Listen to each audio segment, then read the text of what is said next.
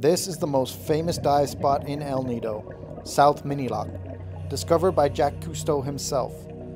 This dive site is nestled between Minilock and Simizu Islands, with the currents that flow through carrying the nutrients that feed the amazing marine life. The site has a huge coral garden full of cabbage coral and schools of big eye snappers that roll through. There's also a lot of opportunity to see mackerel, tuna and barracudas.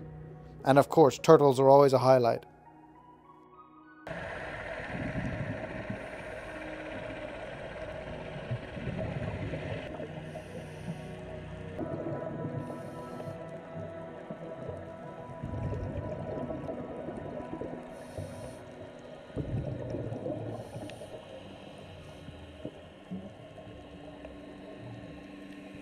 After about 45 minutes of exploring South Minilock, which didn't feel like enough time at all, it was time to head back to El Nido.